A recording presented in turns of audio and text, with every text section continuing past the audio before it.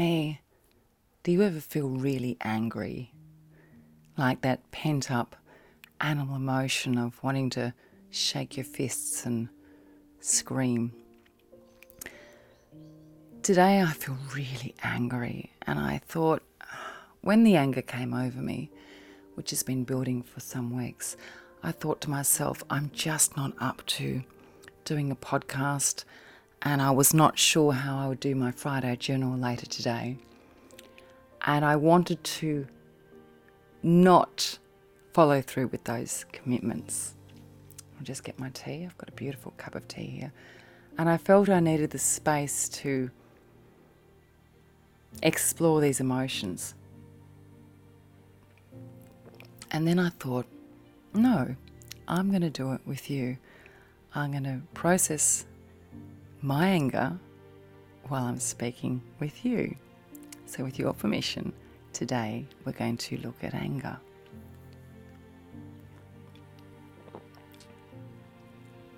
The interesting thing is that we're animals, so anger is a primal emotion, and the purpose of anger is to vitalize us or energize us for fight or flight.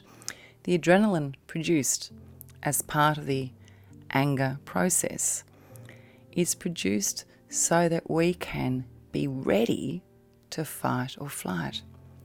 Now, with fight or flight, it's not a reasonable process. It's not a process where we sit down and kind of talk about it. It's a let's go now process. Let's get out of here or let's fight. So primarily, from a primal point of view, anger is about safety. It's about when we used to be hunters and gatherers, wandering the earth, anger was about keeping the tribe safe. So it's a limbic response. When I say limbic, the limbic part of the brain, which is the knee-jerk part of the brain, the reactive animal part of the brain. So anger is there quick, let's fight, or let's run away quickly, and then we can regroup and be reasonable later. So the positive of anger is that vitalizes you or energizes you into movement, which can be good. The negative of it is it affects or hinders your ability to think clearly most of the time. Anger can be motivating, and that motivation is good. So with my anger, it's been building over a period of weeks. I'm not going to, because so many people know me and I don't agree with criticizing, I'm not going to tell you the exact nature of why I'm angry, but the anger has to do with my children, two of my children being involved in a particular activity. So long story, and I'm not going to go into it.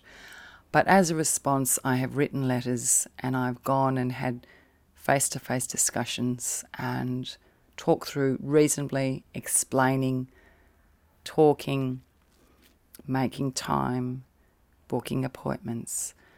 And as of yesterday, the same issue occurred. And I was informed by my children. Because over time I have attempted to negotiate, strategize, work through this issue, I felt this time, because that wasn't successful, I wasn't able to protect my children.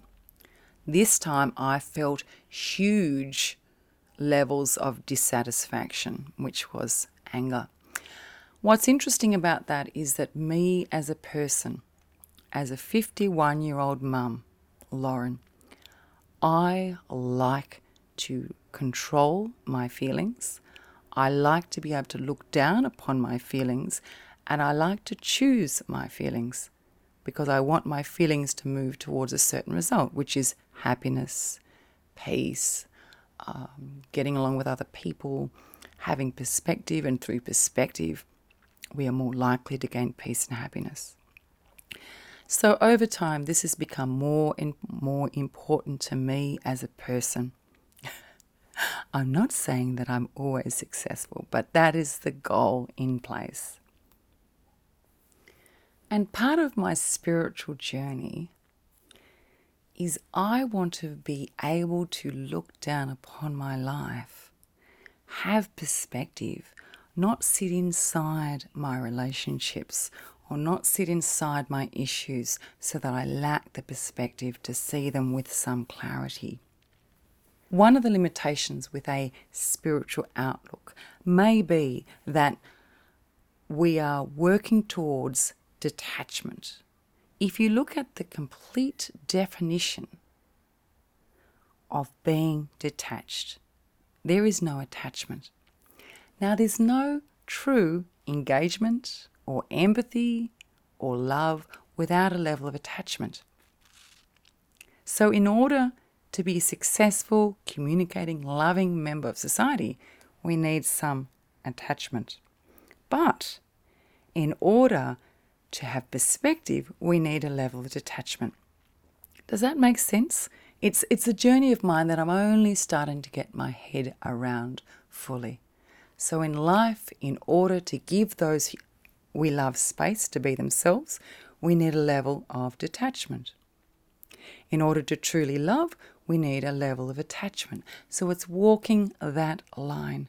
Now, when we get too involved in the issues, the events, the people in our life, our attachment needs may increase and our personal involvement may increase, which can affect negatively our ability to truly give to whatever situation that is. So one of the problems with anger is it's reflective at times of personal involvement. Anger can be a sign that we're getting too personally involved. What's wrong with being personally involved, you might say? Well, what's wrong? What's wrong with being personally involved? If we are too emotional in that situation, we affect our ability to say, does it really matter? Will this situation matter in 1 week, in 1 month, in 6 months, in a year? Does it really matter? A wise mind will have perspective to see it over the spectrum of time. So an example is a broken relationship. Okay, I'm angry, I'm sad about this relationship, but I see, for example, over 5 days, over 50 days, over 5 years, I will feel differently. So to have the ability to look down upon that situation. So coming back to anger. Anger is our body's ability to help protect itself, our body's ability to help survive in difficult situations. So there's the animal side of us, and then there is a spiritual and soul and consciousness side. We need anger to motivate us. We need anger to help rally us, galvanize us to rise to the task. But when the emotion of anger overtakes our ability to be reasonable, there we have a problem. So it's a really fine balance. So I felt too angry today. And when I say too angry, the way I define too angry is that I had some limitation in thinking clearly. And this is what I question, because as I get older, I want to be able to really enjoy my life. I want others to enjoy my company. I want to give to the lives of others, and I want to develop in wisdom, and I want to develop in peace. And I kind of think, well, anger doesn't kind of sit with that. There's 2 interesting philosophies at the moment. One, I'm reading about worry. I'm reading a lot about stress and worry because my next book is about how to reduce stress. There's a lot of great research to say that it's not about stressing less. It's about how we see stress. It's not about less anger. It's about how we choose to express our anger. To feel stress, we feel a level of stress because our body is producing adrenaline in order to manage a particular situation. We feel anger as the body's response to address and to deal with a situation. So they have cause. There are reasons for these emotions in our society. There's reasons we have these emotions in our bodies as a human animal. But it's making these emotions serve us and being able to dissect and unpack these emotions of anger and of stress. Being a spiritual being is not about letting people walk all over you. Being a spiritual being or a conscious being is not about having no boundaries. Being a spiritual being is not about a lot of anger. Being a spiritual being is not about dominating. Can you see the problem there? There is a fine line. Now, recognizing that fine line is about standing back and being able to look down upon the situation. Now, I feel that today it would have served me better to feel less anger. I would have been able to assess the situation more appropriately. But being a mother and loving my children means that the chance of me producing adrenaline quickly regarding the safety of my children is high. It's an animal approach. I'm like a mother dog protecting my little puppies. And that is instinctive, evolutionary function. But as I get older, I want to be able to walk with a little bit more wisdom. So that's why I thought, how am I going to deal with my anger today? One is, first point, recognize that you feel anger, that I feel anger. 2, recognize, identify, unpack where does the anger come from. The anger is a voice from your animal instinct telling you something. What is the anger telling you? What is the anger communicating? For me, the anger was communicating that I want to keep my children safe, and my repeated communication was not working out. I didn't have a resolution, and as a result, my boys were in a less safe situation, and my repeated communication was not working out. So I felt frustration, and in a lot of situations, people feel anger from fear. Anger comes from fear. Anger can also come from socialization. So in a family, if the parents or the caregivers, one of their automatic stress responses is anger, a child is more likely to learn that as an automatic stress response. So where does your anger come from? Where does my anger come from? Does it serve any purpose? If so, address the purpose. What primal feeling is the anger protecting? So is it sadness? Is it fear? Is it anxiety? Is it loss? What is the underlying feeling here? Identify it and unpack it. Recognize that we can have positive anger and negative anger. Recognize that anger is an animal instinct, so anger generally does not come with a lot of foresight, insight, or reasonable thought processes. I myself often feel a level of remorse when I feel anger. I think it's important that we revisit it and take care of when and where we choose to feel emotions such as shame, guilt, or remorse. These are emotions, again, that are there to serve us as human beings and active members of society. So it is good at times to feel shame, remorse, regret, etc., because it can help us to develop ourselves as human beings. But if it is not serving any purpose, then choose not to feel the feelings. Yes, I know it's not that easy. It's not that easy for me. But we need to look down upon our behaviour, identify it firstly, then unpack it, review it, adjust it. So with me, anger, I at times being a mum, I just want to protect my children every single situation. I'd like to follow them around like a bad smell for the rest of their lives. I won't be able to do that. I just want to provide them with the most amazing life. And sometimes that's expressed as frustration because I can't do that. So part of the process is to accept what we can do and accept what we can't do. Accept the feeling we have, unpack it. And as always, meditate. In all my videos, so many of my videos anyway, I talk about meditation and the merits of meditation. And I know a lot of you think that I'm just this meditating guru. I am full of emotion, and the reason I love presenting these videos and these podcasts so much is it's part of my journey. I'm learning to deal with who I am. I'm learning to be the best possible person I am. And it's a process. It takes time.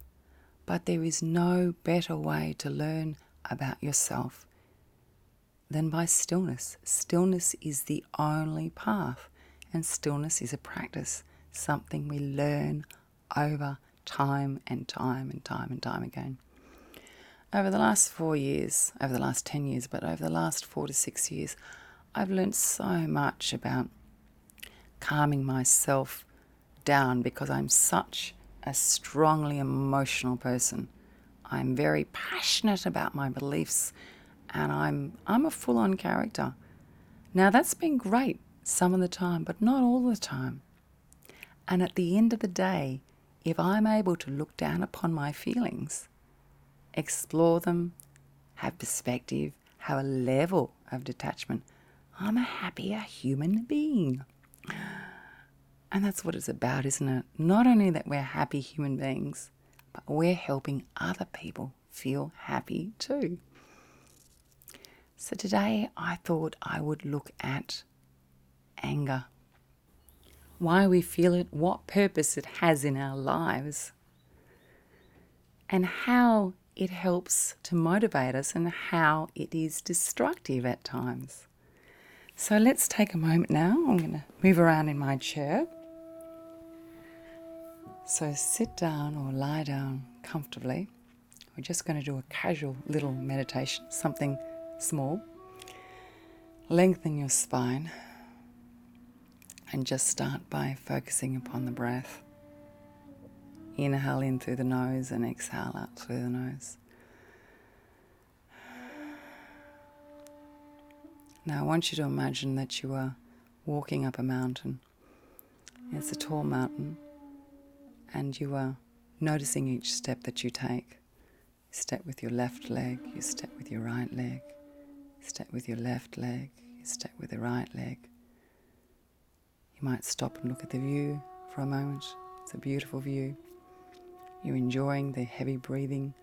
You're enjoying the outlook. You're enjoying the exercise. Walk with the left leg, right leg, climbing. And then you reach the top of the mountain and you look down at the base of the mountain. At the base of the mountain is your life. And everything you see represents parts of your life. So you may see trees or sheep or cows or rivers.